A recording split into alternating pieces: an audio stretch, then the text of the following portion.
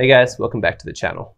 As you may or may not be aware, there's been a lot of controversy and conflict surrounding the channel, and it's been really interesting for me to watch how that's unfolded both in the YouTube world and also inside of me. I've realized a lot of different things. A lot I'm still kind of figuring it out, but I wanted to share with you some insights and some problems that I've had using conflict as a means of motivation as opposed to compassion. When I first released that video announcing the debunking red pill extremism videos, I really was not prepared for all of the hate that it got.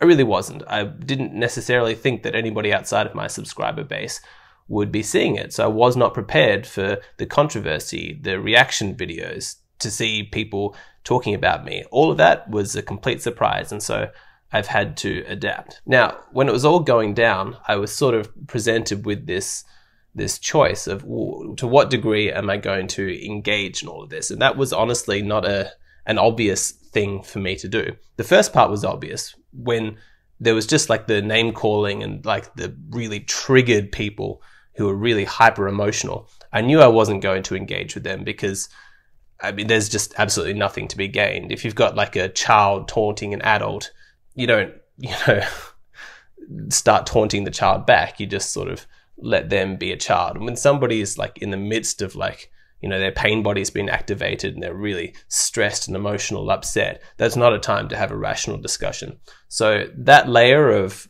like controversy or criticism that was leveled at me, that was really easy to ignore. I never even considered going there. Then there's the second layer of criticism where you think, all right, well, some of this criticism would be valid, except that it doesn't apply to me. It's just a lot of straw man arguments. And some of it was still quite emotional, but I thought, all right, yeah, I'll respond to those. And then there were criticisms that were just straight up valid. People could see where I was coming from, but they're like, hey, you could have done this better, or this was a little bit confusing. Maybe you should have said it more like this. And those criticisms were good. And so I pondered for a couple of days on how to respond or what to do. And I wrote out a script. I covered all of the basic kind of criticisms that had been leveled at me. And I was like, all right, this feels good because it seems to me that a lot of this has been caused by confusion. I'll just clear the air. I'll just correct a whole bunch of these misconceptions about me, and that should be the end of it. So I released that and I felt really good. I liked the response that it got. And I was like, right, cool. We've kind of weathered the storm, so to speak, and put this to rest. Even after I released that video though, there still felt like there was a lot of unfinished business, and that was to be expected because I still hadn't released anything that was actually specific. And so I felt extremely motivated. I was like, all right, people want to know exactly what am I talking about, so I'll release a video. And I worked really hard. I wrote the script, I filmed, I edited, and I released it.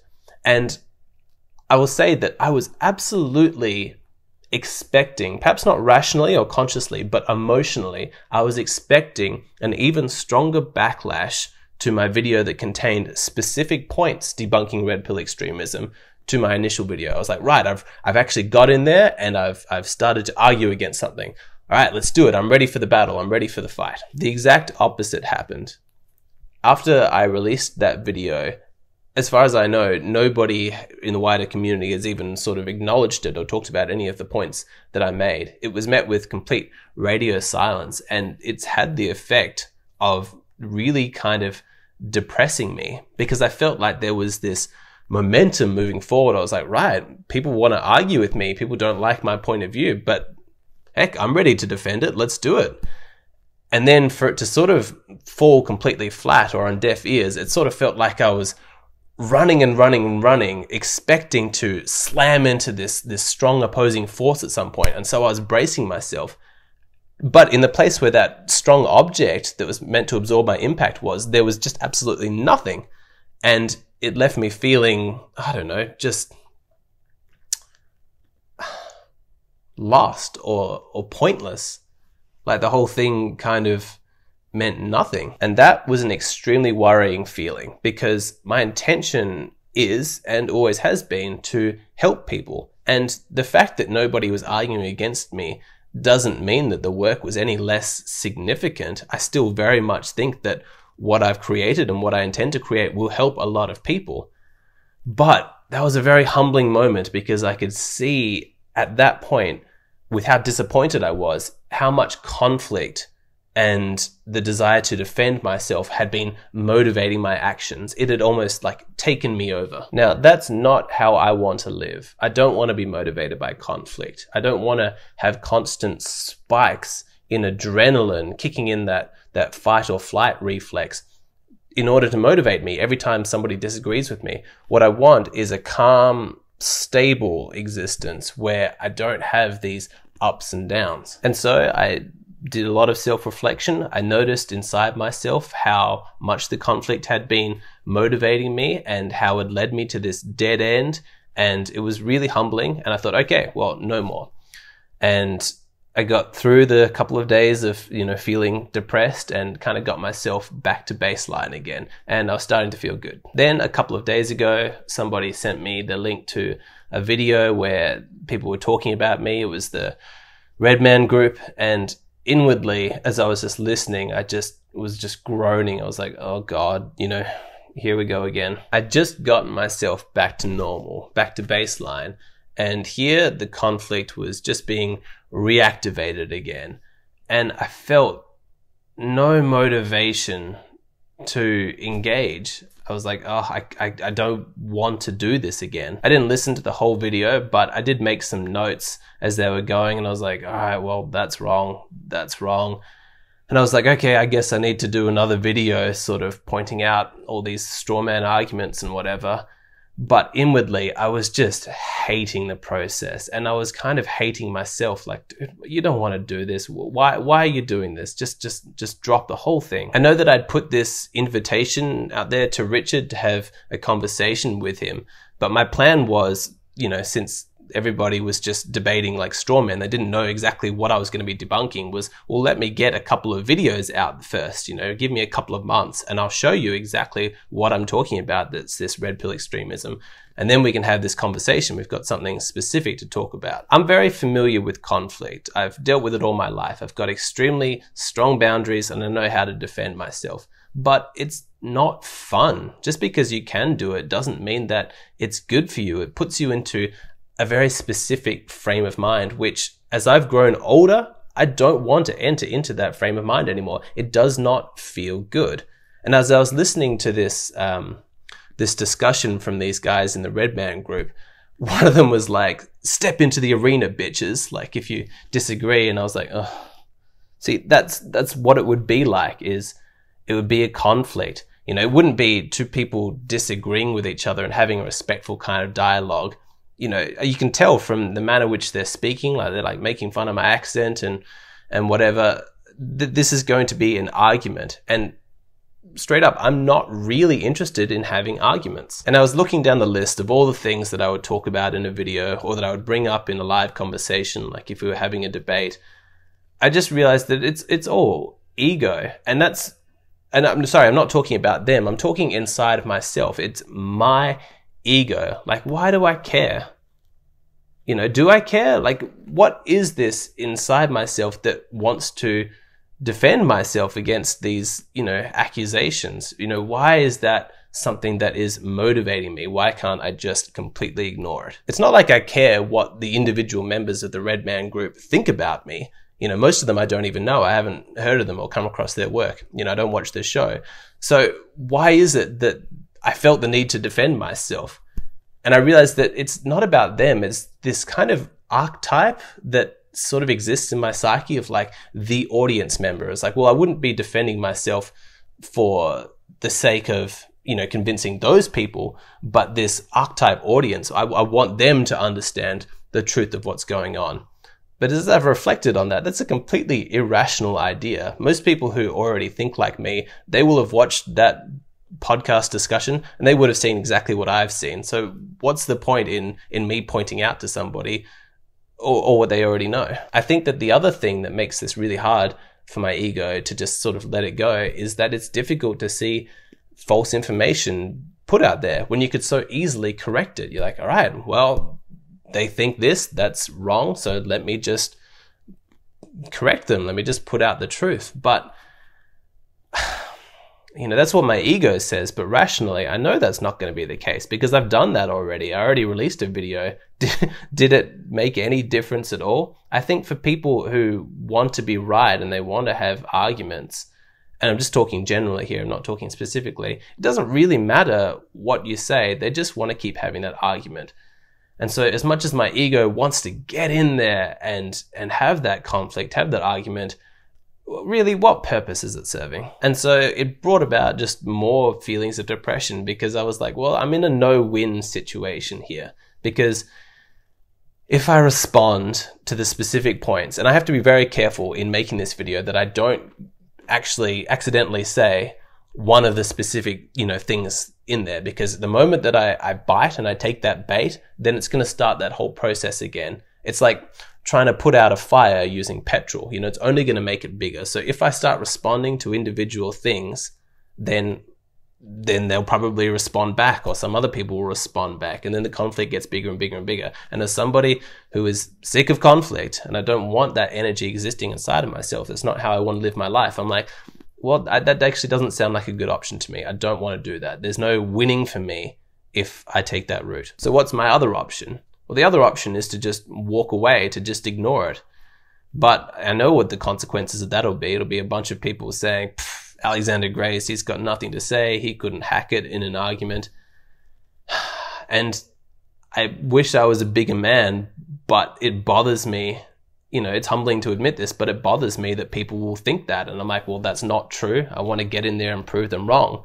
You know, you want to throw down? I could absolutely throw down.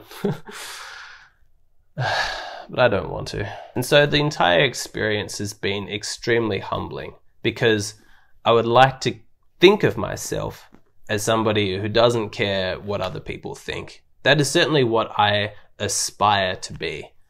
And yet, why am I considering either responding or walking away in terms of how other people are going to perceive it?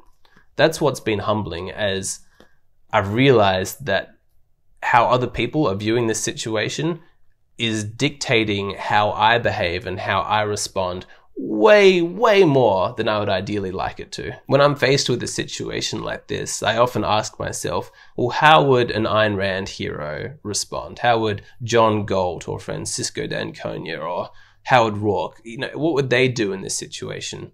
Would they just sort of exist inside their own reality and not consider anybody else? Or would they be a second-hander and constantly be changing their behavior to suit others? One of my favorite lines in her books comes from this conflict between Howard Roark, the hero, and Ellsworth Toohey, the villain. And Ellsworth has been just fucking with Howard, just constantly ruining his career, screwing him over left, right, and center. And when the two of them finally meet, Ellsworth says to him, you know, if you like, you can tell me what you think of me. And Ellsworth is like, yeah, I've totally got you, man. I must have really gotten under your skin. You know, if you like, you can just let at me. And Howard Roark, it doesn't even register emotionally. He's like, but I don't think of you. That right there, that is how I would like to be. If you've got all these people, name calling, straw man arguments, whatever, I want to be like, I don't think of you. But I still do, at least a little bit. So bringing this back to me, I want to use this situation to learn and to grow. And I think that the most important thing that I've learned, aside from how my ego can still get caught up in this kind of thing, more work to do on that front, is the effect that conflict has on its ability to motivate me. Because absolutely, when I was under attack and the desire, like that, what would you call it, like self-defense, that desire to just survive, that survival instinct, that's what I'm looking for, that kicks in. You're like, right, let's do it, you know? And it wasn't difficult for me to start penning scripts and making videos ready to defend myself. This is, I imagine, why people use conflict as a motivator. There's MGTOW, red pill, you know, extremist guys out there who perpetually feel in danger. You know, their view of women is that they're absolutely coming to get them. There's this conspiracy against men and against them almost personally. And you can tell that it's that conflict that's motivating their videos and gets them to churn out like 2-3 videos a day sometimes, because conflict is a very effective means of motivation. I felt it inside myself, but it wasn't a good feeling. I didn't go out and seek the conflict. It came and found me. it was very effective, but in that sense, that's why I think it's extremely dangerous, because the analogy that I've sort of come up with in my mind is that using conflict as a means of motivating myself to create content is like burning fossil fuels. You know, it's very effective and it's quite cheap, but ultimately it's going to pollute the atmosphere and kill us all. If I allow myself to be motivated by conflict and I'm constantly just defending myself and buying into the sort of criticisms against me, then I'm just going to poison my body. I'm going to poison my psyche. I'm going to constantly kind of feel under attack. What I want is to be more like geothermal energy or solar panels, something that gives me motivation, gives me energy, but at a more like stable, calm, you know, and ultimately renewable sort of source of energy and motivation. The only other thing that makes this a little bit complicated is that I don't know to what degree I feel obligated to take action that might not be the best for me, because I'm now seeing that very much what's best for me is to just ignore all the haters and just focus on the content that I want to create. Just me, do me. Stop looking at other people. That's what's ultimately spiritually going to be better for me. It's going to be nice and calm. But I can see that there would be a benefit to me engaging in like live debates and arguments with some of these people, because, you know, they've got their ideas and I do have alternative ideas. And I think it would be good for people to see those ideas clash. You know, there'd be some conflict, some friction, and people hopefully will watch that kind of thing and then it'll gain clarity. You know, friction does create clarity. So when they see that, they're like, okay, now that I've seen both points of view independently, now that I've seen them clash together, I have a better idea of where I sit. I completely understand that perspective. But for me, I just don't think that the personal cost is worth it. As people on this channel know, I'm a big fan of Jordan Peterson, and I heard him say that when he has an adversarial, like argumentative interview with somebody, it takes him a couple of days to recover. And that's what conflict does, is it riles you up and you feel like your survival, you know, it's irrational, but probably has some evolutionary kind of purpose behind it. But you feel like you're under attack, and that does something to the chemicals inside your body. I don't want to bring those up for myself. That's not a pleasant sort of experience. But I don't think that we necessarily need to lose any opportunity for a debate over ideas, but it just needs to be done in a context of respect. And I'm not seeing any respect out there. This isn't me whining, just as a very basic observation. If you watch that podcast from the Red Man group, they don't respect me. You know, that's fine. They don't have to, but I just don't think that there's any benefit in engaging in a debate with people who don't respect me. Where's the possibility for any kind of meaningful dialogue, an actual discussion, giving the other person room to explore their ideas? If anything, it'll just go straight into kind of attacks and criticisms. And that is a missed opportunity, but ultimately I have no control over that. As always, I completely remain open to being wrong about that. I might be mistaken, or circumstances might change. If they do, I'll reconsider what I'm thinking. But my thoughts on this whole thing and how to handle it, they're evolving. This is completely new to me. I've never been like, I don't know, like a semi-public kind of figure and had people talk about me and then think, wow, that has nothing to do with me. Like, I don't know how to handle this kind of situation. I'm learning as I go. So if there ever is any kind of debate, I will keep you guys informed. But